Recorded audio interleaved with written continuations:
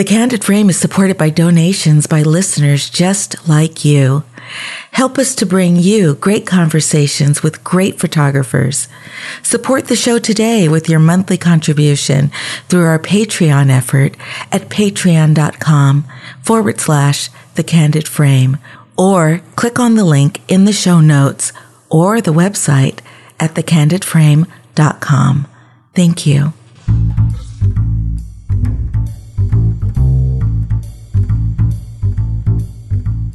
This episode of The Candid Frame is brought to you by FreshBooks. Discover a super intuitive way to make creating and sending invoices for your business efficient and simple. Try it out for free for an entire month.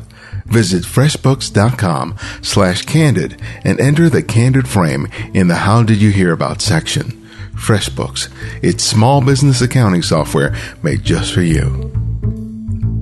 This is Ibadi NX, and this is The Candid Frame. Keith Dannemiller is an American-born photojournalist and documentary photographer who has worked and lived in Mexico for most of his professional career. It's provided him a perspective and an opportunity to document life south of the American border. Though much of the news that we get here in the States about Mexico and Central America is often relegated to concerns about drug cartels and immigration, Dannemiller's camera focuses on the rich diversity of life that exists there. Being a photojournalist has always been an interesting and challenging job, and it's no less so when navigating the complex realities of modern Mexico. And Keith Dannemiller succeeds in producing great work, whether he's shooting for a newspaper, a magazine, or for himself.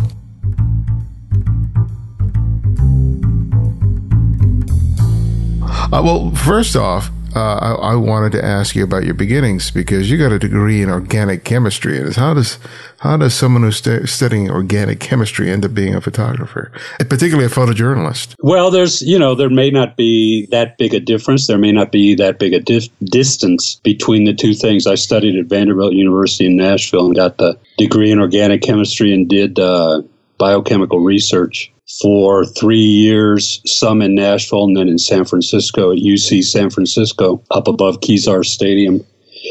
I think it was the combination of, there was sort of a gap or a hole or something there in my life in terms of what the science background and the chemistry background was giving me in terms of satisfaction. And so I started to take classes. Long story short, I took classes at San Francisco State with a guy by the name of Neil White in the art department, and then a photographer for the Oakland Tribune by the name of Fran Ortiz. And the two of them both sort of encouraged me to try and do some more. And at that point came into a Canon, I think it was a TL model. And it was basically the first camera that I owned, as my own camera. The other ones that I had, were for my dad. I had shot stuff on cameras that he had. But when I was there, then it was sort of the call of the streets in San Francisco, and began to shoot there and set up a dark room and work. And at some point, with the encouragement of both those two sort of mentors, I think it was Neil that said, or no, in that case, I think it was Fran, said, if you really want to be a photojournalist and you want to get, some kind of break-in with either the Examiner or the Chronicle, it's going to take some time. What you need to do is go out on your own and shoot things and take them to film and see if they're interested. So I sort of started that process where I would listen or, to the radio or TV or read in their newspapers, something was going to happen, and sort of make an intelligent guess that they weren't going to cover it, and go out and cover it myself and then take them to film. And it happened. They bought some of the images that I had gone out and shot, and that was sort of like, I don't know whether to call it the kiss of death or the kiss of whatever, but it was like, at that point when I learned that, well, I can sort of make money and possibly support myself doing this, it was like, okay, it wasn't overnight, obviously, but, that sort of started the process of trying to become, a photojournalist and a documentarian, I guess, and moved from there to Austin and began, working a little bit more seriously with local and national publications. And at that time started to travel to Mexico and Central America, and moved to Mexico 30 years ago, 1987. Almost 30 years ago, in 1987. What was the attraction of moving to Austin rather than remaining in San Francisco on one of the coastal cities? I had done a cross-country trip with a friend who was in the Army and got discharged in Oakland, and we did a cross-country trip, and I went all the way up to Maine and came back and went through Austin because my brother was living there. He was studying at UT, and met a woman and got involved sort of in the music scene, and figured that Austin would be there were more possibilities, let's say, in Austin than there actually were in San Francisco for the kind of photography that I wanted to do. So that Austin sort of grabbed me in a bunch of different ways.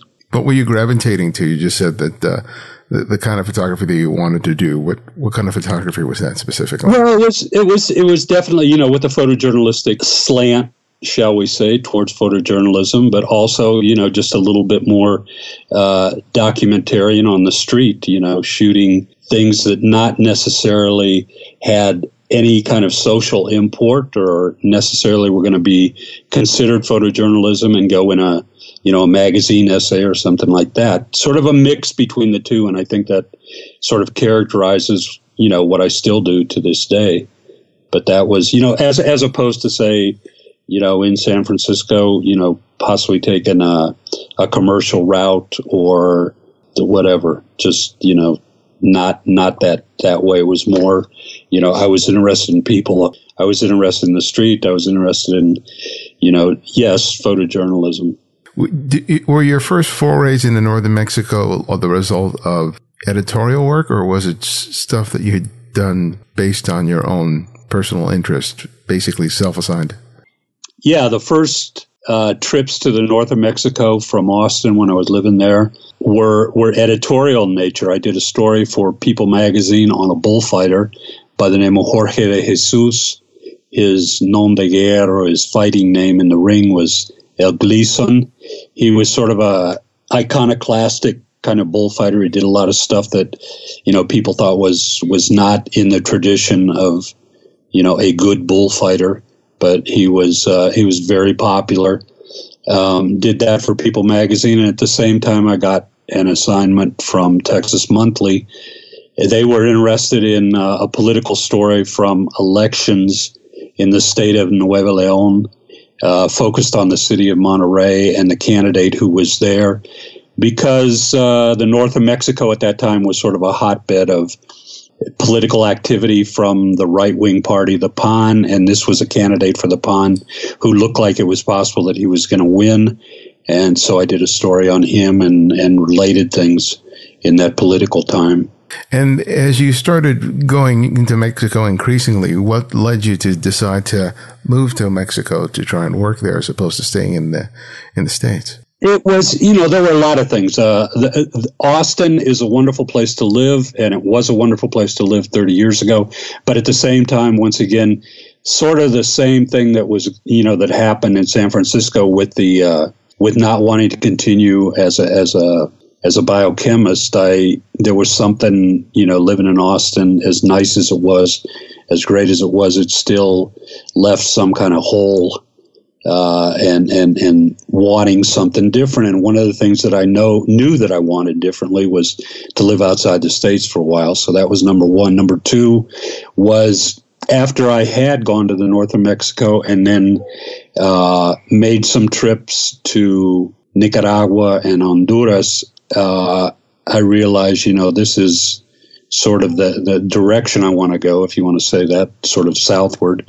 And at that time, in 1986, almost every newspaper and magazine of any count had their offices in Mexico City. Those newspapers and magazines that wanted to cover Latin America and places, as far south as Colombia, Venezuela, Peru, places like that. Obviously Central America and all of Mexico. So there was a big expanse of territory, and most of those people had their offices here in Mexico City. So there was a sort of method in my madness of picking up and leaving Austin and coming to Mexico City, and just like I say, to be outside the United States and experience something else in terms of culture and society.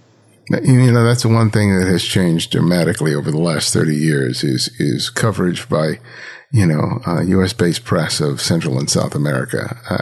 I grew up in that era, and I can remember, the reporting that was happening in Central America and South America, and it seems like nowadays there's a dearth of it, and especially since newspapers and magazines, usually do not have reporters or photographers that are down there reporting the news. You took the words right out of my mouth. It's the truth. Yes, it's changed dramatically. To the point where now it's most of those that media and those places and those people are now either based out of Miami or New York or there's just no coverage. Mm-hmm. Yes, that's the case. Well, what was it like when you first went down to Mexico? Because I know from what I was reading, you had a contact there, but by the time you got there, they were no longer there. So how did you sort of find your way into that community of photographers and editors? Yes, that's the case. When I did have a contact, and I went to the agency where I had a contact, and the guy who, I had met like a year before in Chihuahua, shooting there, had gone and started his own new photo agency. But the place that I arrived to still existed, an agency by the name of Imagen Latina. And the people at the agency, the photographers there, were just, so open and willing to, sort of take under their wing this gringo that spoke sort of comic book Spanish, but wanted to learn something about Mexico. And so they ended up showing me the ropes, as far as a lot of that was photography for local publications, national publications in Mexico. But I basically, tailed around with them and shot things, that they needed. And at the same time, I was getting an education not only about, Mexican who's who and where's where and all that kind of stuff, but also, being able to walk around with them on the streets of the Centro Histórico, because most of the time the Centro was the place where things happened, where marches ended, where there were meetings, where there were big rallies, where there were speeches. And so I sort of, I guess you could call it a trade-off for, what I did for them, as far as, providing them with photos that I shot, and they, like I say, showing me the city, showing me, the ropes of, Mexican politics, Mexican society, Mexican culture. How did the way that you practice photojournalism sort of change or evolve as a result of moving down to Mexico? I think, I always, my work when I lived in Austin, not so much San Francisco, but definitely in Austin, had a, somewhat of a social conscious kind of take to it. But when I moved to Mexico, that changed dramatically. Society, culture, politics in Mexico, and especially with this agency, became, sort of number one priority. And I began to look at things differently, when I photographed with them or when I went out on my own. And I began to look at, the possibility of projects and photo essays that had much more of a social bent, shall we say, as far as, people who didn't have a voice, people who didn't have the possibility of participating fully in society. Those kind of concerns sort of jumped up on my scale of importance and jumped from the back burner onto the front burner, and I started shooting those kinds of stories, those kinds of photo essays, and I fully recognized that the reason for that is probably the agency, Imagen Latina. A lot of their concerns were those concerns. And so when I hung out with them, when I talked with them, when I photographed with them, that's what I, saw and what I ended up doing. What was the community of photographers down there? How did it compare to what you had left behind in the States? Well, for the most part in the States, everybody that I hung out with in Austin, it was sort of like I was not really involved too much in the photojournalistic community in Austin. It was more, photographers, people that were a photographic community. There was a calendar that was published always in Austin called the Book of Days, and it comprised, 52 or 53 photographs, one for each week, and a different photographer for each week. And that group of photographers was sort of my core group in Austin, and knew those people, and not necessarily the photographers, that were doing photojournalism at the newspapers or working for agencies, UPI, AP, those places. It was more, photographers that were doing their own thing, that were looking, for their own projects, maybe working for Texas Monthly, maybe working for other magazines, but that was, and doing commercial work. There were a lot of people, that I was friends with that were commercial photographers in Austin. When I moved to Mexico, that like I say, that sort of changed drastically, because now my circle of photographer friends became people that were doing photojournalism for the newspapers, for the both of these agencies. The one that the guy that I knew who left and created a new agency, Cuarto Oscuro and Imagen Latina, were sort of nascent photo agencies. They were like the first photo agencies really that existed in Mexico to provide photos with somewhat of a political and a social bent to newspapers here in Mexico City, to magazines, to newspapers, countrywide. And so it was those were the people that I, hung out with and socialized with and photographed with. You mentioned Centro earlier, and that has been sort of a focal point not only for the editorial work that you did, but a lot of your personal work. Let's talk about calligrafía. Calligrafía, yeah. And let's talk about how that particular part of the city has influenced so much of the work that we see in this project. It's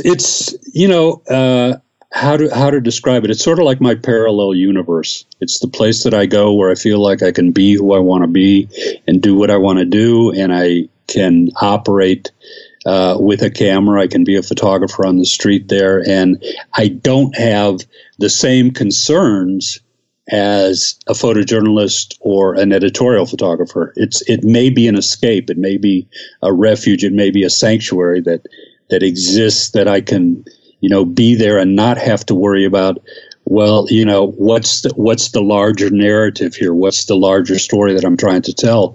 I can look for, moments much more sort of peacefully, much more in tune with those moments, and not have to think about, a more photojournalistic end to those photographs. And the Centro Histórico has always been, a focal point for a lot of foreign photographers. Cartier-Bresson, photographed here.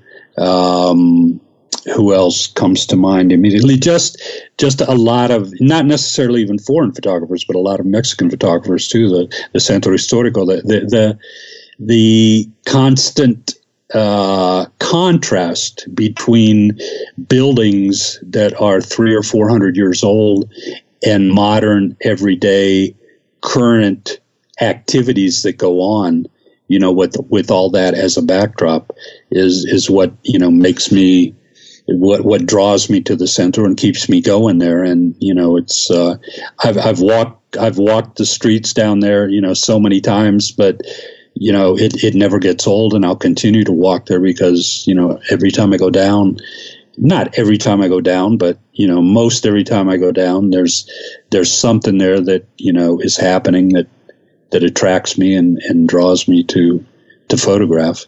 Explain the name of the project. Okay. It's a made up word of two sort of Spanish roots, calle meaning street and grafia from in the same sense that, the etymology of the word photography, or in Spanish fotografía, where the idea is to paint, to draw, to write with light. In this sense, I've sort of co-opted the photo part and put calle in there, street. And so it's my belief that, calligrafía has to do with the fact that the street is actually what is drawing, painting, writing, in my sense, or in my mind, it's more like writing, because I think there's a narrative going on there. And it's the street that is doing that. It's my responsibility, my concern to be there and to be ready, when the street presents something that is out there, and to make that photograph in that sense. But it's a totally made up word, and it resonated for some reason when I first came up with it. I thought, this is it captures sort of what my philosophy of being out there on the street and being able to shoot in a way that makes sense to me. When you're out there in the streets, what are you gravitating to? I mean, what do you respond to? And you spoke about when you're doing photojournalism in this very same area, you're often pursuing a narrative, but here you're looking for something else. What is that? I think there's, I think a lot of my photographs do have narrative. I mean, I'm a firm believer in the fact that, the narrative of a photograph, comes from the work of the photographer, in the sense of when the street does present something to me that attracts me, that calls me, that, raises some emotion in me. It's still my responsibility to put all those elements together, knowing where to stand, maybe knowing what lens to use, maybe looking for the light, all those kind of elements that have to come together to make, a small, a narrative in one photograph. Exactly what I look for, I can throw some words out. I'm not sure if all of these resonating, perfectly, but a lot of times juxtapositions, a lot of times contrast, a lot of times complexity, graphic complexity that for some reason that I may not know exactly when I shoot it, calls to me.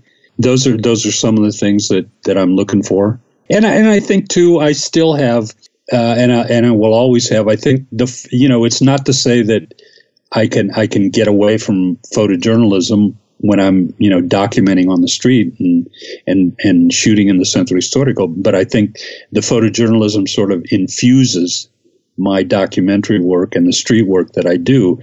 That meaning that, sometimes a lot of my stuff, the centro stuff, the calligrafia stuff, the black and white, has a certain sense of, I'm not hitting the viewer over the head with, a social concern. Mm-hmm. But at the same time, I think a lot of the stuff does have a element of what society and culture in Mexico City at this point in time is like.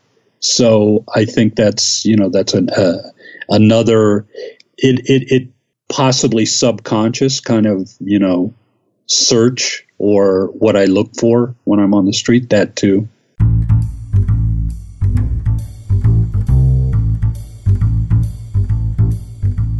For the life of a freelancer, you are always multitasking. When you're not creating photography, you're prepping for meetings, catching up on your editing, or managing paperwork. There are just not enough hours in the day. Challenging? Absolutely. But our friends at FreshBooks believe the rewards are so worth it. The working world has changed. With the growth of the internet, there's never been more opportunities for the self-employed. To meet this need, FreshBooks is excited to announce the launch of a new version of their cloud accounting software. It's been completely redesigned from the ground up and custom built for exactly the way you work. Get ready for the simplest way to be more productive, organized, and most importantly, get paid quickly. The all-new FreshBooks is not only easy to use, it's also packed full of powerful features. Create and send professional-looking invoices in less than 30 seconds, set up online payments with just a couple of clicks, and get paid up to 4 days faster. See when your clients have seen your invoice and put an end to the guessing game. FreshBooks is offering a 30-day, unrestricted free trial to TCF listeners. To claim it, just go to freshbooks.com/candid and enter the Candid Frame in the How Did You Hear About Us section. FreshBooks, it's small business accounting software made just for you.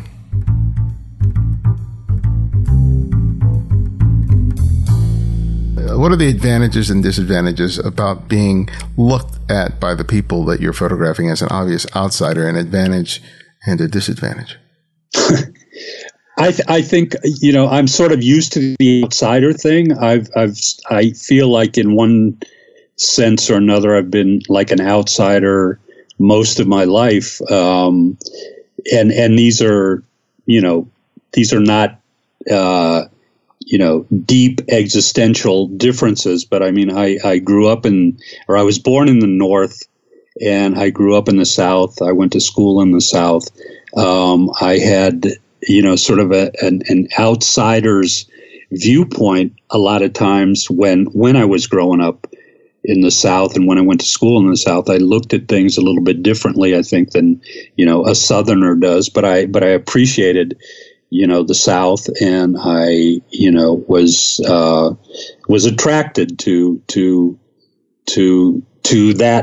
that perspective, I think, individual perspective that I had to be able to do it like that.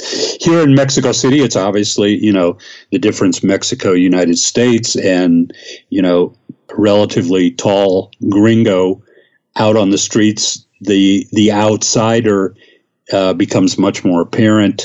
And I think, to a certain extent, there are both those elements. There's an advantage and there's a disadvantage.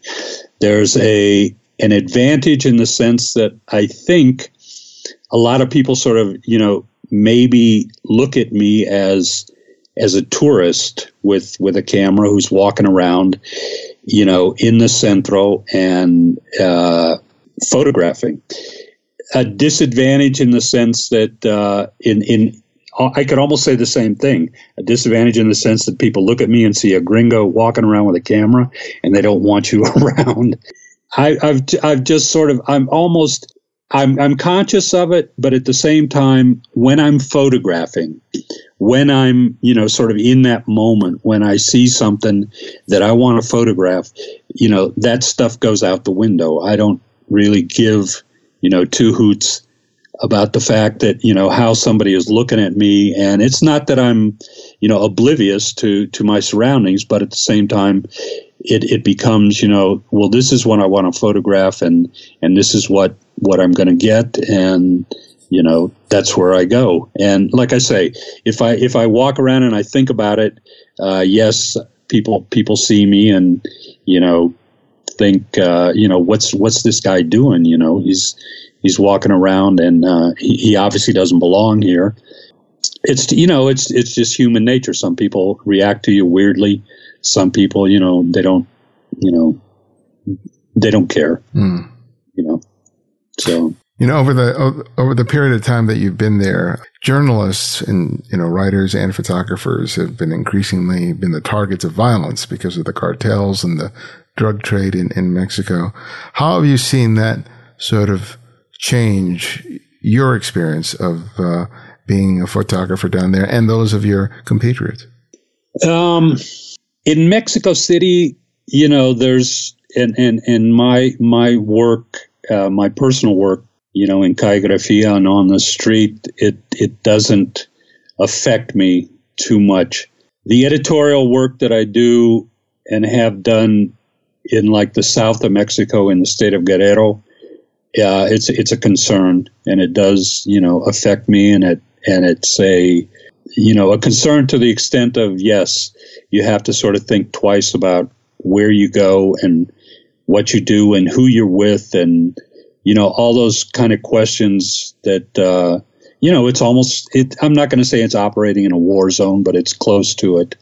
And really, as a foreign photojournalist there, I don't have to worry that much. It's not so much myself and my, compatriots who are targets. It's, my friends in the Mexican press, and it's my friends, the Mexican photojournalists. Those are the ones that really do have to, watch their backs, be concerned about, definitely where they go and who they associate with.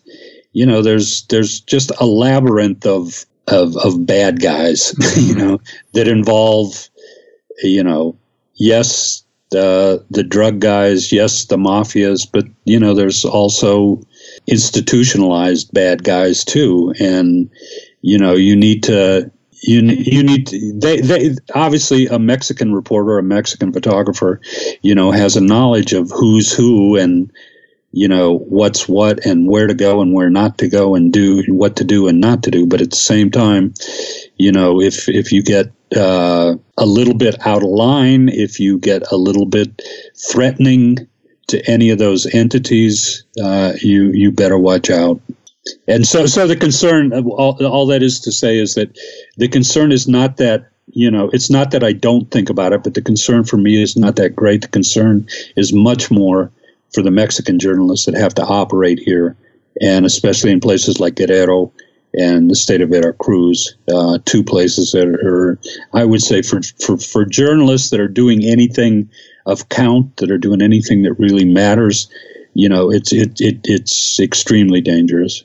As we referred to earlier, because of the lack of coverage here, at least here in the States, the only information that we usually get, it revolves around the whole drug trade and, the deaths not only of journalists, but of, women near the Mexican-U.S. border and, all these sort of negative things. You live there. You work there as a photojournalist as well. So what perspective do you think is really missing when people think about Mexico that you wish that they knew otherwise? It fascinates me and surprises me a lot of times when I go to do stories outside of Mexico City. It exists here in Mexico City, but civil society here in Mexico, I think, is extremely strong, and there are a lot of civil organizations that, despite the odds, despite problems with funding, despite problems with, operating in places that are not the safest area. There are a lot of groups that operate here that are really trying to make a difference in Mexican society and create a more just society, create a more environmentally friendly society, create a more open society, create a society where the flow of information is much more open and free. So, and I don't think a lot of those kind of stories get to people in the United States. It is, so overweighted towards the violence, towards the drugs. And obviously those things are happening here. But I think the other side of the coin is that, the people, la gente that work here, that do things here, these are the people that, are trying, with their best effort to make changes. And, and specifically in journalism, I mean, there are a lot of, newer independent publications that are trying to make it, without government support. So much of the newspaper business here is government supported, and big businessmen that have bought a chain of newspapers and rely on the government and scratch the government's back and get their back scratched. And if something goes wrong, if some newspaper reporter happens to be coming down against a government official in one of those small towns where one of the businessmen has his newspaper, the word goes out, you better shut up, you better not, ruffle any feathers of this public official, or you're going to be without a job. So things like that, where civil society is trying to make changes in Mexico, I think, to me are very important, but a lot of people don't know about that stuff in the States. Yeah. You had an experience that a lot of people who think about doing street photography are always sort of preoccupied with, even though it's fairly rare, and that was like you were mugged once. Can you tell us about that? But and what I really am kind of interested in hearing is how you sort of recovered from that and, went back out in the streets, because that would dissuade a lot of people from returning to continuing to do the work that they were doing. Yeah. Yeah, it was not a fun experience, as you can imagine. I was actually working on a similar project, but not exactly the same. I was walking around with a Mamiya 6.7 and, using it on a monopod and doing portraits of people that I would run into and meet and talk to. And it was a much more, it was not, sort of quick street photography, the moment kind of thing. It was people that I would see and want to get involved with and talk to and make a portrait. And, that's probably, I'm sure, some listeners are probably going to say, what do you expect? You're walking around in a big city like that with a Mamiya 6.7 and, you're asking for trouble.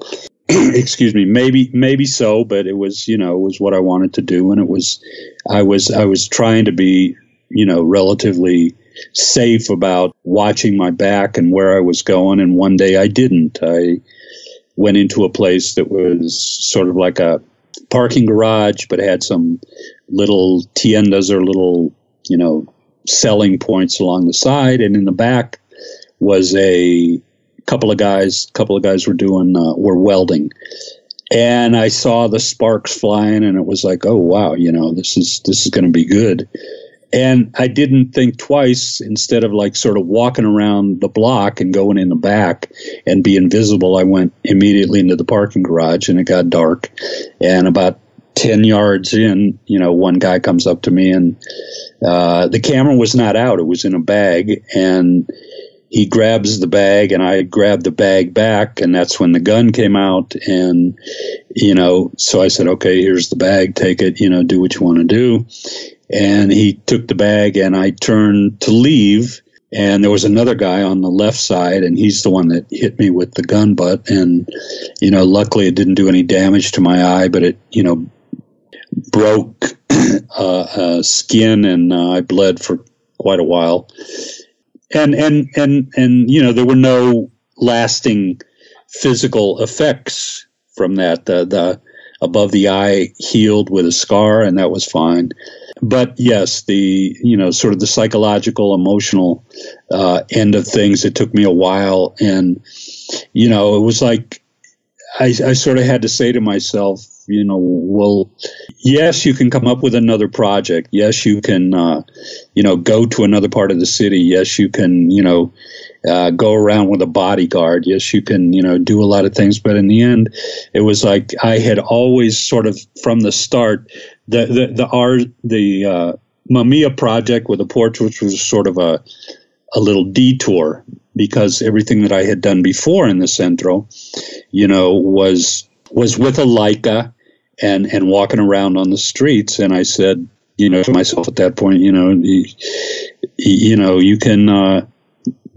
can let this keep you from where you want to photograph, or you can, try and, little by little sort of get back into it. And that's basically what I did. I went back to, I obviously didn't have the Mamiya to continue the portrait project, but I did have, Leicas, and I went back, on the street with the Leicas after a while and walked.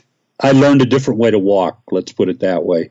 I, became a little bit more conscious of, who was around me, where I was, what was going on around me. But at the same time, I sort of, quickly got back into that thing that I mentioned before about, when you're in the moment and when you feel like, this is the photograph that you want to make, there's nothing that's going to stop you. And that's, it took a while to get back to that, but I did. And I, I don't know if I'm a little bit more cautious or a little bit more, aware of my surroundings, today, but I try to be. And, but, I wouldn't know, I sort of wouldn't know what to do with myself. I couldn't go back down there and photograph. So that's, and it's something that, yes, a photographer in the downtown central area, I would say of, pretty much any big city. It's not necessarily a dangerous area here in Mexico City, but you get, onto the fringes of places where, it can happen, and you just have to be, a little bit extra aware, I guess. One of the stories that's on your website is about the Bestia, the train that people take from, Central Americans and Mexicans and South Americans take to trying to get up to the U.S.-Mexico border. Tell us about the how that story developed and the challenges that you faced in creating those pictures. I actually shot that for an NGO, the International Organization for Migration out of Geneva. And I was working with a couple of women who were representatives for that organization and the other organization here. It's called COMAR. It's the UN, what is it? UN High Commissioner for Refugees. Yeah. UNHCR. Yeah. So there were those two women. I was working with them, and we were doing some stuff from basically in the state of Chiapas on the Guatemalan border, and talking to people that were coming across on the Suchiate River, photographing there. And I had been there numerous times, probably 5 or 6 times before, so I sort of knew the territory and I knew what was involved.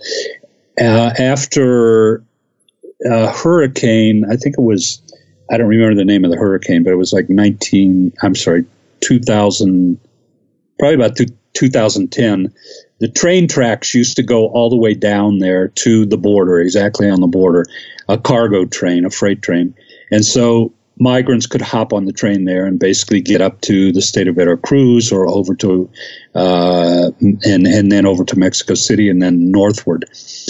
The hurricane tore up the tracks, so the starting place now for that train became a place called Arriaga in Chiapas, and migrants from Central America and South America and even Africa at that point. There were some, I met a guy from, Guinea-Bissau, and a couple of people from other, West African nations that had gone to Brazil and had come up. And the idea there in Arriaga is to, once again, get on the train, go over a little into the state of Oaxaca, and then go north into Veracruz and over to Mexico City. Myself and the two women were working in outside at a refugee place, a Catholic church refugee shelter outside the city of Tapachula, and we were in touch with people in other refugee shelters throughout the state. And we got a call at one point saying that La Bestia, the train, was making up, meaning that they were moving cars and putting, cars together to make the trip.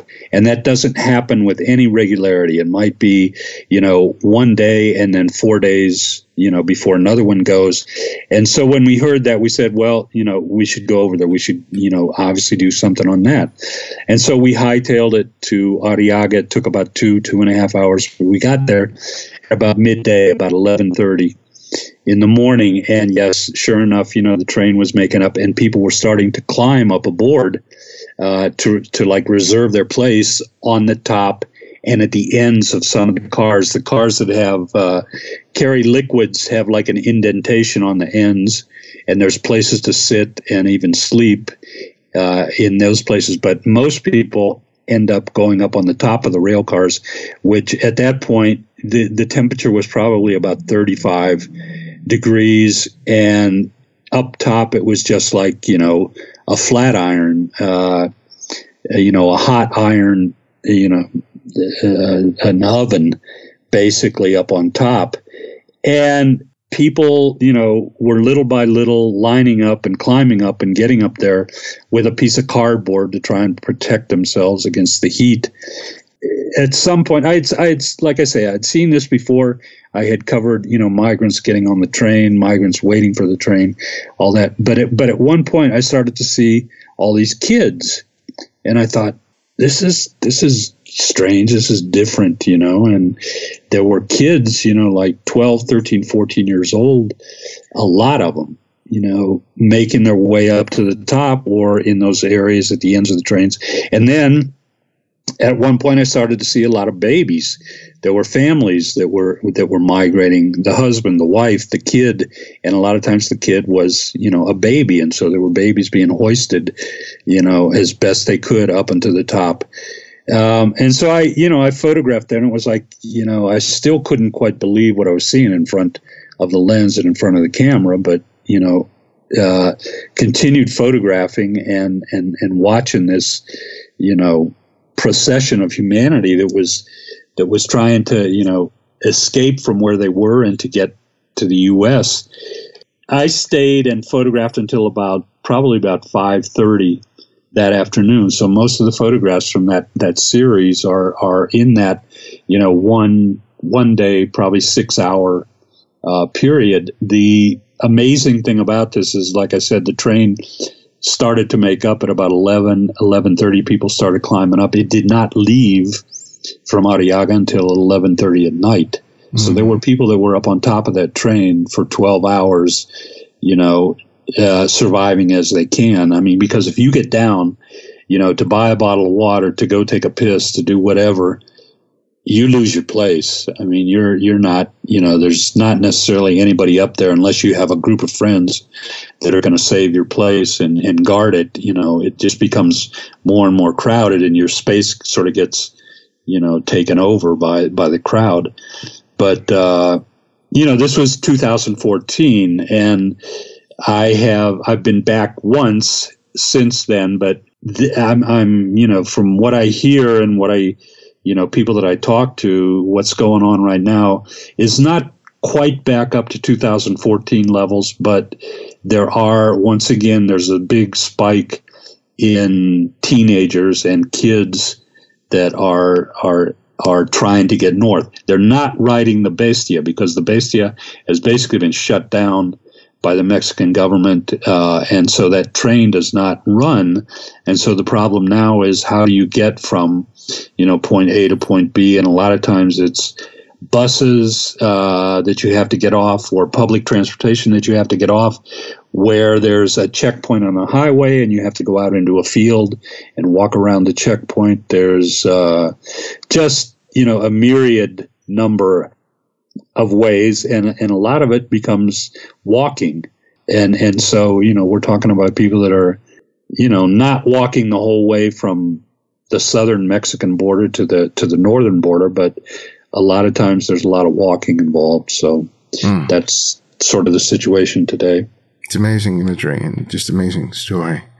What do you find over the years that you've been there and photographing? What for you is the most gratifying thing about the work that you do? Selfishly, I think it's the people that I've met, that I've been able to, connect with in doing stories in the centro and walking around the centro. I mean, I have friends that I see and sort of pop in on if they're working somewhere, or right on the street that I see and say hey to them. And we talk, and that connection, keeps me going back to the centro. That's another thing that keeps me going back, just those friends that I've met, and that's my personal work, and those are people that I know and have come to hang out with or respect in the centro. And the other side, the photojournalistic work, I have no grand illusions that anything that I've ever shot has any kind of major, say, policy or social impact.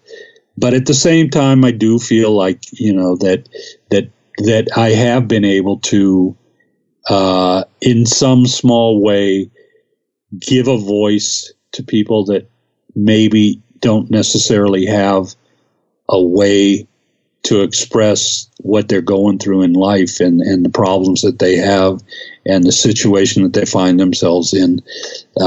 Whether or not that makes for a change in attitude of someone that maybe reads or sees the story, I'm not sure, but I like to think that in some small way, yes, that has happened at one time or another. But that I think I don't think it's a pie in the sky, idea that somehow, some way, the photographs that a photojournalist takes can somehow change an attitude, and possibly with a change of attitude, change politics or change what the way things are done, shall we say. Well, my last question that I ask each guest is I ask them to recommend another photographer for listeners to discover and explore. And it can be anyone, someone you've long admired or someone you've recently discovered. So who would that one photographer be and why? Well, I doubt seriously that many photographers outside Mexico know a guy by the name of Nacho Lopez. He, to me, is like sort of the epitome of what I aspired to as a photographer. He was a photojournalist. He was also sort of a formalist. He did a lot of experimentation, with contact printing with photograms. But he was a man of the street. He was out there on the street, and he did a lot of projects. He did. He was concerned with the indigenous problem here in Mexico, and did a lot of photo essays on indigenous populations in Mexico. He, to me, and obviously, just the graphic sensibility that he had, the way he photographed and what he put in the frame, and how he looked, and the impetus that the stimulus that attracted him to photograph, I think, are similar. Or I would hope that they're similar things that attract me. But if people have a chance to look for his work, Nacho Lopez, he's one of my heroes, shall we say, of photography. Oh, great. Thank you for that suggestion. And thank you for making time for me this morning. I so much appreciate it, Keith. It was a good talk. I enjoyed it. Thank you for taking the time, and hope people will get something out of it.